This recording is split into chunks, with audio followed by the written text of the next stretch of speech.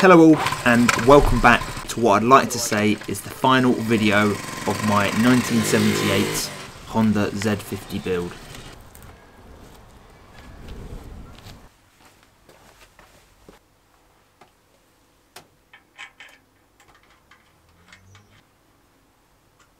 I didn't think I'd be making this video, but here we are. So for those that follow the channel, we restored my Z50 1978 Honda, and it was good, but it wasn't quite perfect. So since starting the blue CT70, as you can see behind me, it's made me realise I need to make this thing better. So I've got the engine here from the Z50, and we're going to freshen it up with some of the things I should have done when I first built it. So in today's video we're going to be piecing back together again the Z50 and talking why I'm changing these bits. For those that are aware, I have also got a 1969 blue CT70 on the go for restoration, and doing that and starting it made me realise that this bike wasn't quite good enough. You saw me put it together, I painted a lot of bits myself, and I just want to go back and make it that bit better. And the first thing on that list for me was the cases. I needed a new magneto side to make it look just so much better, and I also wanted to get the clutch side painted professionally. I've touched on it before, but when you paint at home it's never the same unless you've got the setup, the spray booth and all of the equipment. You're always making a compromise. So I had a few bits sent off to get repainted, and look at them. It speaks for itself. It is so much nicer having brand new paint that justifies the quality and the rest of the bike.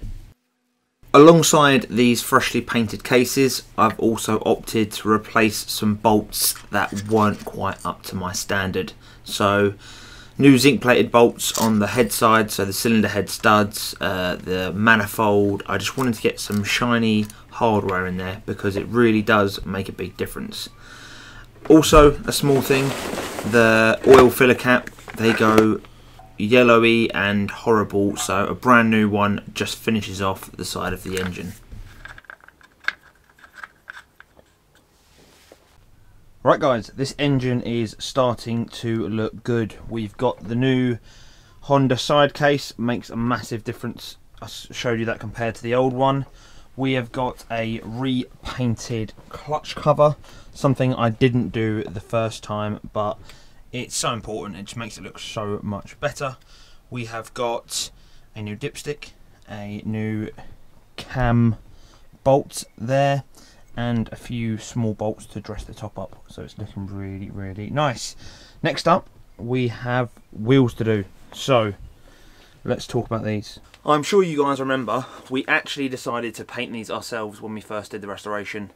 I've learnt a lot since then, one of them things being, unless you have the correct setup and the right paint, the right tools, you never get the perfect job, and I want this to look really good. If you notice when you spray at home, you almost get like a soft paint. It's just not the same quality. So we have stripped down all the wheels along with everything else. We've had these painted in cloud silver, same colour as the side case, and now we're going to reassemble them. We've got fresh zinc plated bolts. They all went sent off, so the original bolts zinc plated, new paint, and we're going to throw them back together.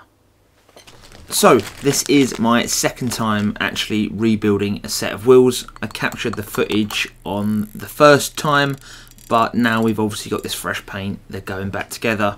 I've managed to save the bearings and keep them nice, but we have got new seals all round, which is important because as soon as you take them out you can damage them, so it's nice to know there's no chance of crap getting in your bearings. And I'm sure there are some more graceful ways to fit bearings, but a hammer does the trick for me. It's nice and easy, and with these soft aluminium housings, as long as it's centered, you have no issues.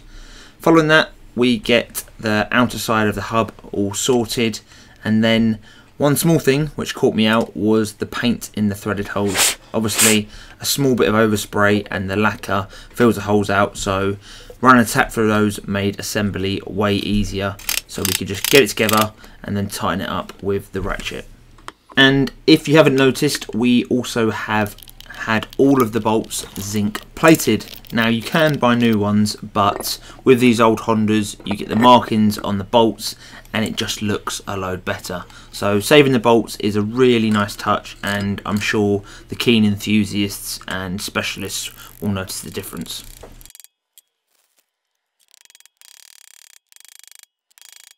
For the rear wheel, it is very much the same process. The bearings are similar and the seals are slightly different, but it all goes together very smoothly, and we are getting closer to having wheels ready to go back on the bike.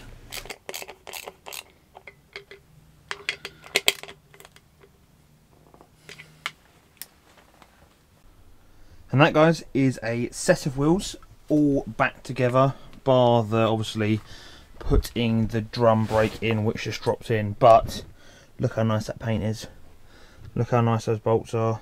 It is way better, and just, yeah, the finishing touch. So now they are done, we're going to take the frame down there and hopefully plop it on top of the engine and start working on getting the rest of it together. Now, in my head, the thought of putting this on was very easy. In reality, it did prove to be much harder. The frame, tank and all that is reasonably heavy, but the worst part is getting the bolts lined up into that engine. With great difficulty, we have the bike on the bench. This just makes it a load easier for getting to bits, not bending down. The only downside is, because you fix on the side step, or the step, you cannot fit that, so you have to unbolt it, lift it down and do the rest. But way easier, nicer height, and yeah, get these other bits bolted up. With the bike up top now, we can tighten up those engine bolts and snug them down, and then move to just connecting everything up. So the carburetor gets connected, our HT lead and our freshly zinc plated air filter. So I left this before and had it vapor blasted, but actually it needs to be zinc plated. It looks so much better and was a bit of an eyesore with the rest of the bike. For fueling, I had a old fuel filter and some non-OEM fuel line. I've opted for a Kataco filter and some proper fuel line. This stuff lasts way longer, doesn't perish, is much more flexible, and is just the right thing to fit to your bike. Next up is wheel fitment. So we start on the rear end, get our spacers in there, get it all lined up and drop through our zinc plated axle. I did think about buying some new ones, but actually getting them plated is way cheaper, and as mentioned, we get to keep the original bolt. Once you get that rear wheel in, it allows you to fit your chain. So with some adjustment on the sliders, we reinstall the same chain, and obviously back on with this cover as that came off to fit it. Another one of the things that was getting fixed during this build was black powder coat. So the gear shifter was sprayed by hand last time, that's now been powder coated along with a few other things. So freshly powder coated shifter and a new rubber boot go onto the bike and just finish off the left hand side of that engine. It's now time to move to the front end of the bike and get this wheel back on. Obviously the wheel's rebuilt, we've got a nice zinc plated axle, and that's all going to slide together to finish that front end off. Zinc plated bolts, like I say, finishes the bike off, and something I wish I did in the first place. Wheels on the bike, we're now going to look at the braking. So as you saw there, we had the front lever and the rear brake pivot, along with this brake pedal. Everything has been refinished, whether it be powder coat, zinc plating. We have given these parts a lease of life. So we slide on this brake lever and then go to fit the brake joiner, your brake link, your brake lever. You can see shiny parts, looks really good, looks like it's come out of the factory. So really quick and easy to assemble, and we have got a rear and front brake on the bike. So guys, what we have here is the original exhaust from this bike. So Upon first attempt at restoration, we painted this up and it came out really nice. I cleaned all the exhaust down, I kind of straightened it all out, and it was worth saving. It's a nice original exhaust, why would you not? But one thing I always kind of regretted, and I'll stick up close on screen now, this chrome plate was never quite perfect. We've got some imperfections here. I polished it, I buffed it. Realistically, it either needed re-chroming or we needed a new one. Now, chroming is great, but it is expensive, and I worked out pretty much, 1 second, it was about 60 quid to have it re-chromed, or we could get a brand spanking new one for about the same money. So I've decided to get a new one, which will make a massive difference to this bike. One of the biggest things on the side of the bike, and will just make it pop. So let's do a side by side and I'll show you exactly why we got a new one. This clip right here, guys, shows exactly why I went for this new exhaust guard. Look how dull and perished and worn out that old one is. So we're going to pull that off and get it out of the way. We don't want that anymore. We've got this fresh chrome part to go on. As you can see underneath, it does look really good. We did paint that before, and now we're going to throw on the new exhaust shield with some nice stainless bolts and stainless washers.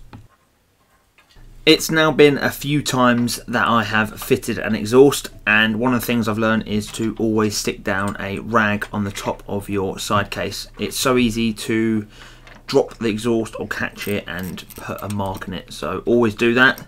And as you can see here, we have got the side step all freshly powder coated and zinc plated, ready to go back together. As we wrestle that kickstand onto the side step, we're coming towards the end of parts that need to be refitted. It's been a fun journey getting this bike perfect, and I'm very glad we went ahead and fixed these last few bits. That, guys, brings us to the end of the Revival assembly, but I'm not going to leave you hanging there. It's going to be a few days, but we're going to get some oil in this thing, we're going to get it down on the ground. We've got the final side step to fit, and then I'm going to get a video of me taking this thing up the road. There is no official YouTube footage of that, so yeah, let's fast forward to hopefully a sunny, dry day where this thing's running again. And guys, the stars have aligned. We have a nice, dry, even sunny day, and we're going to pull the bike out and do these last few bits to get it roadworthy. So first thing is sticking some air in these tyres and getting them pumped up, and then we're going to go ahead, get a towel underneath the bike and fill it up with some fresh Castrol oil, 800 ml of that in the side case, and we're going to prime it up by kicking it over a few times. Not essential, but it's nice to get some oil moving around the engine before you fire it up. With oil in the engine, we're going to get some fuel in the tank so we have everything we need to get it running, and then we are in a position to go ahead, flip the fuel on, throw the choke on, and give this thing a kick.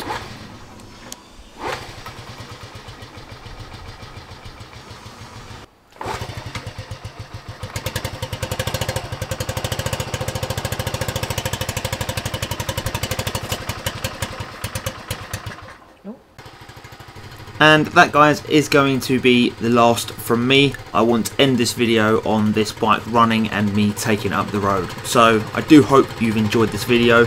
I will catch you in the next one very soon.